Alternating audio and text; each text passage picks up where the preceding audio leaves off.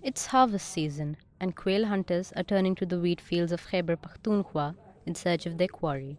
Fazle Karim Mama has been hunting quails for the past 40 years.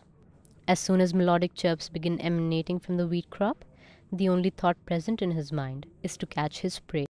A simple handmade device that replicates a quail's chirp is used to attract the prey's attention. Kasan pilagi, kasi dal taspiwa psara garguma, rasay wala dwa kasani, dal tajal horulu walai, bas daga de waqtin, bas pasarli pasikiri dio, daga kochanu misale. When the quail flies towards the call, hunters use a rope to guide it towards the net. When its capture seems inevitable, hunting dogs are sent to retrieve it.